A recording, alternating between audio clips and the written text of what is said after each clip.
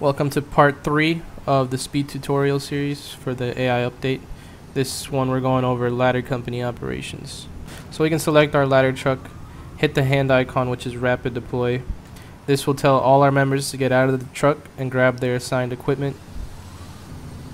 For example, our irons will grab the Halligan, our roof man will grab the K-12, our OV outside vent man will grab the pike, our can man will grab his can. Whenever we rally our members back, they'll return the tools and then enter the vehicle.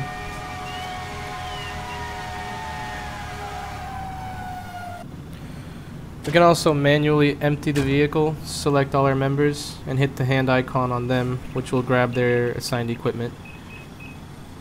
You can do this individually per member, or you can have the whole company selected. We can see all members of the company on the top with the tools that they have equipped. We're going to select our roof man who has the rotary saw and right click the roll-up door when the icon appears. This will tell him to go and cut the roll-up door so that we can gain access to the building. Now we'll place the ladder on the roof by clicking place ladder button with the ladder selected and right click on the edge where we want the tip of the ladder to end up. Now I'll demonstrate how to set up portable ladders. We can select any member from the company and select which ladder you want. There's 4 options.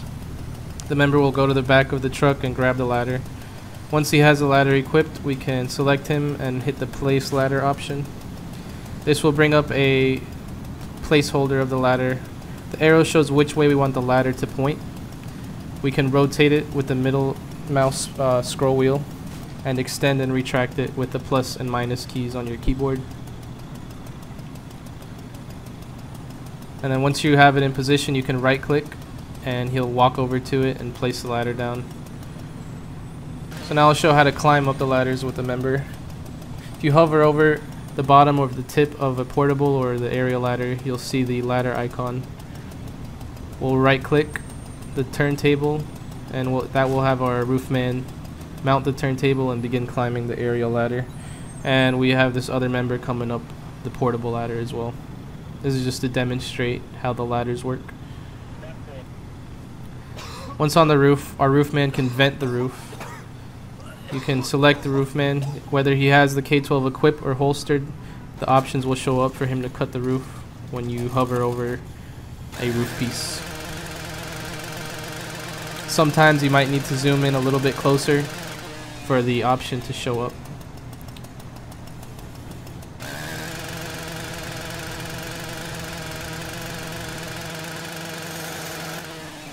We can make use of our OV and our ironsman by selecting them and hitting the open up icon. This will tell them to find all of the roofs and ceiling pieces that can be destroyed nearest to the fire and destroy them. This will expose fires that's hiding in the walls or in the ceiling.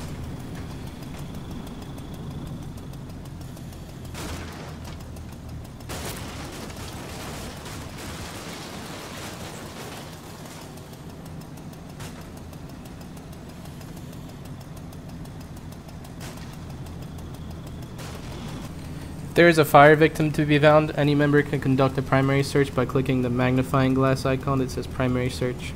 When you click this, the member will make a path to the victim, and once the victim is located, they will send a message that they found a 1045, which is a fire-related victim.